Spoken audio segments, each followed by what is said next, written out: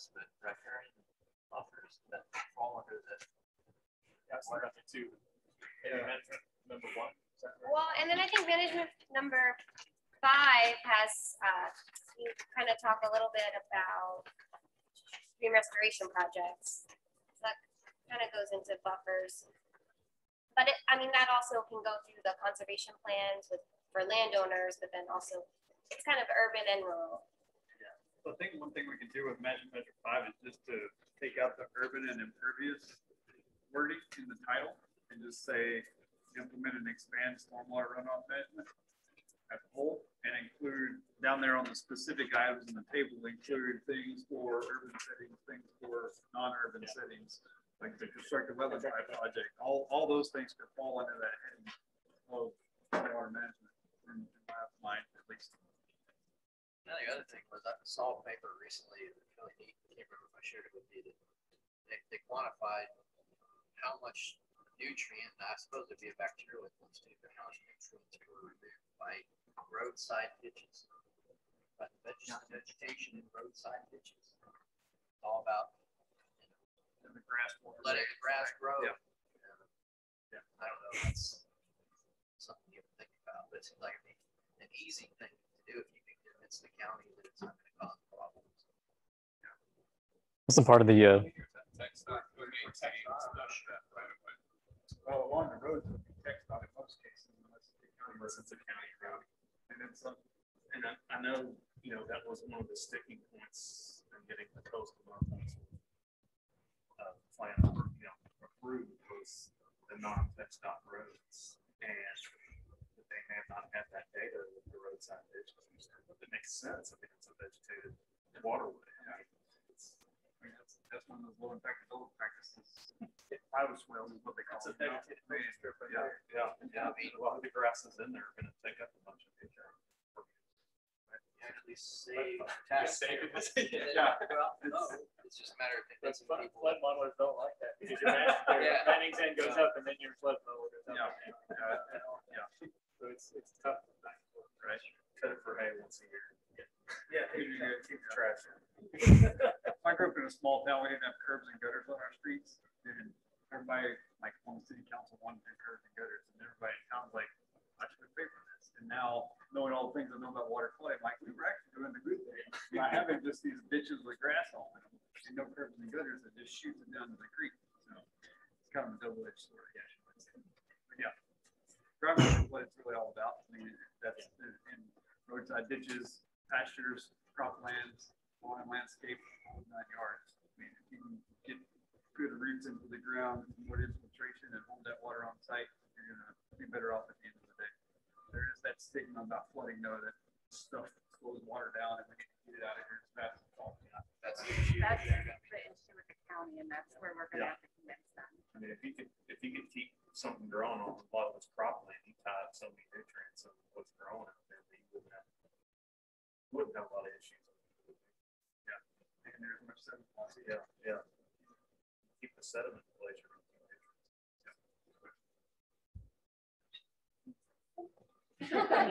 It's so natural. I mean, why do we get away from nature? Yeah. I will not rant. I'm sorry. All right. Well, Dennis is going to take over now and talk about some education and outreach type stuff. So I feel like all of us in this room, we all, attend this meeting, and we are all big supporters of doing all these implementations. And we talk about and kind of even joke about how simple some of these ideas are. But I mean, really, the education outreach and then financial assistance is how we get the best practices and the science to the people on the ground to help them be receptive to it. Some of these education outreach opportunities, we have the stakeholder meetings here, and we come together for this, but some of the big players, the shot callers, decision makers, they could be invited to some of these events that are listed in this, that we talk about some things as simple as not mowing those drainage ditches or whatever. A lot of these things, the classes, presentations, education things, provide kind of like a conduit for us to get the science to the decision makers. So I'm just going to kind of go over this laundry list of things that are available as far as education, outreach programming, and then some potential financial funding for making some of these projects happen. The list, I mean, I can sit here and read them to you, but this is really a good list for you guys to take back and kind of consider when you're thinking about how to present these things, or like, man, we could really benefit from an urban riparian restoration, whatever, that talks about, you know, enhancing the riparian waterways through urban areas. No mow zones is a big part of it. You know, if we can get just a 25-foot buffer off of a waterway, how much benefit that provides. A lot of these things that we talk about that are simple and that we're all about implementing, these things can provide to the decision makers. So encouraging them to come to any of these classes. This list is like, if you're browsing Amazon for like education things for riparian waterways or you know, increasing the health of the watershed, these are the things you could order that are already in inventory. It might not be like 2-day delivery, but we can make these things happen, either us or the entity that is responsible for hosting these events. So this is a really good list to take back and you know, consider what would work best for getting the information to the people in your area. So these are the AgriLife education programs. It deals with the things listed here: watershed resource management, your livestock, cattle, and critters in general, the urban stormwater, and then septic systems. The next one covers the outreach materials. So these are materials that you could kind of request from whichever entity provides it. AgriLife, we have a lot of them. And these things can be distributed to stakeholders, decision makers, kind of to educate them as to why some of these things are important. Again, we can have all the good ideas and all the good, even if we had all the funding in the world, you know, hey, we want to implement A, B, and C. It's still kind of a hard pitch to make to people that are just kind of like, why is that important? So through some of these materials, through some of the classes that are available, hopefully we can bring some of those down here. We can include these in the watershed protection plan as measures that we want to implement. And really a part of presenting these measures to you are to get your feedback, because these are ones that we've included in projects in the past, or ones that we know have been effective in some way or another in reaching people, but there are always programs that are specific to the area that we might not know about, that we can also include in the project plan, so that, again, that kind of opens up a line of funding in some cases to make some of these trainings happen. These are some of the other ones through different entities that are involved in the project. And then this is where we would ask for your feedback for, you know, if there's anything specific to this watershed that any of y'all's organizations hold or can conduct, or you know of, we would love to include them in the list so it's a little more tailored to what's going on in this watershed. If anybody has any feedback on this, you can either send it to us, let us know now, either way. Check with our Sky Lily and our upper basin about riparian, some riparian education outreach. So it might be right in line with some of these. NRA does? Yes. Yeah. Cool. So Okay. I can't speak for Sky, but I'll definitely check with her. Okay.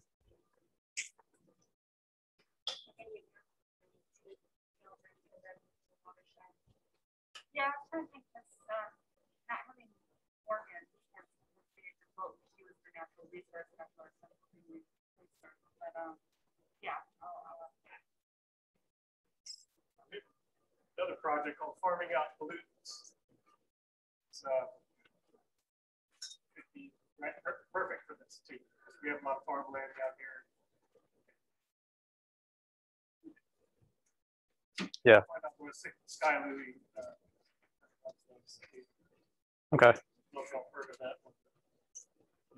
Yeah, these are important to include just so we can write them into the plan, open up lines of funding potentially So. I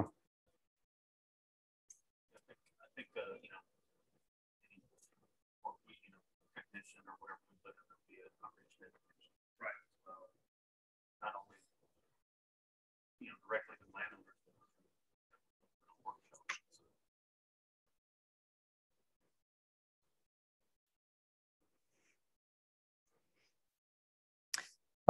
So getting the science to the people is one part of the project here, or one part of the mission. But the other thing is obviously teaching people how to implement these things or how these things might benefit them. So that's where the technical assistance portion comes in, which is also a part of the management plan or protection plan. So for each of the management measures, we've kind of assigned, tentatively, I would say, or kind of written out which organization makes the most sense to provide any kind of technical assistance for the particular management measure. So what, whose specialty is managing, the livestock portion or the lawn landscape. We've kind of assigned those arbitrarily here, always open for change or reassignment or redesignation. But this was just kind of a best effort at saying, typically, these are the people that might be able to provide assistance in these areas. So if there's any feedback on this, by all means, let us know. We can rearrange some things, or if you want to tack on somebody, a different organization that would be very interested in providing technical assistance, we can add that too. And then, of course, none of this would happen without money. And that's the last portion here. This is not to say that these management measures or this project will be funded by any of these necessarily, but these are all the potential sources of funding for some of the different aspects. So this is kind of a good list for reference when you go back and say, how could we possibly fund this huge, whatever it is? These are the people or programs that could provide that funding.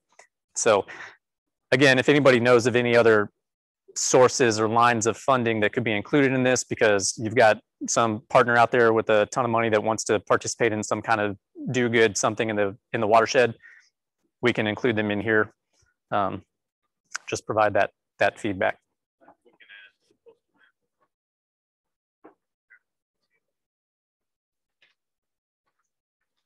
About the clean water and state revolving funds. Actually, second column, second row. Oh yeah.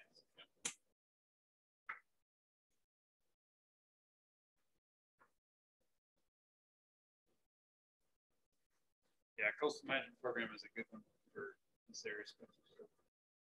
Obviously. Do y'all have any idea of how any of these programs are going to benefit from the industry? I haven't seen anything yet, so I don't know.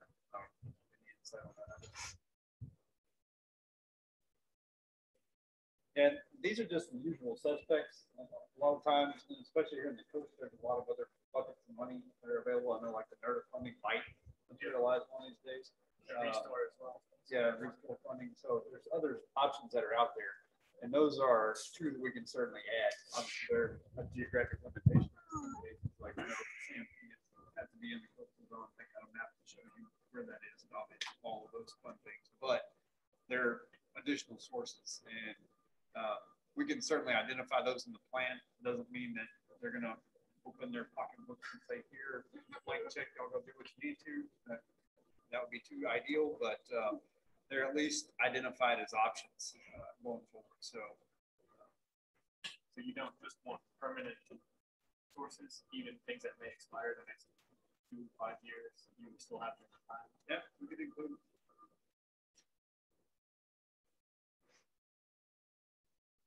So I will add the USDA water and waste development program, part of their rural development program. Learned about it today, but they provide funds for everything from the soft funds for engineering and feasibility assessments, as well as construction, land acquisition, all that for rural communities. I learned about it more in the context of nutrient production, but from a health and human services standpoint, as well as the environmental standpoint. That's the USDA WEP.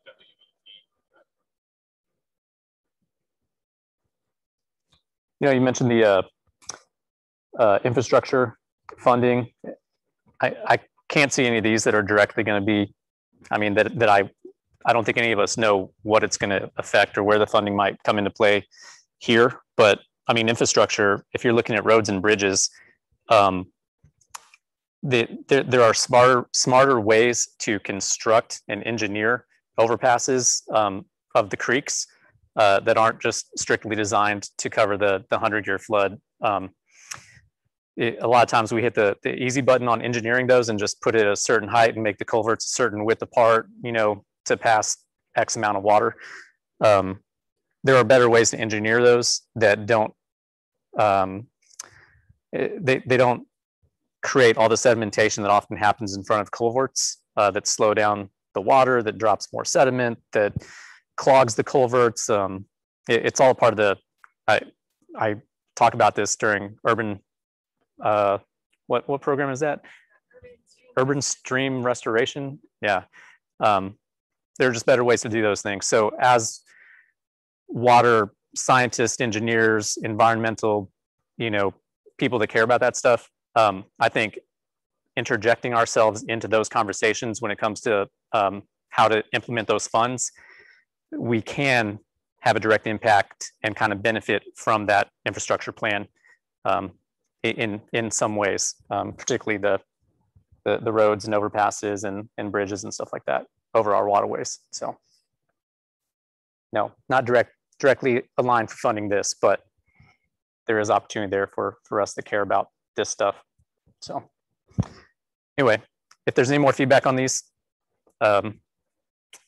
shoot us an email or give us a call.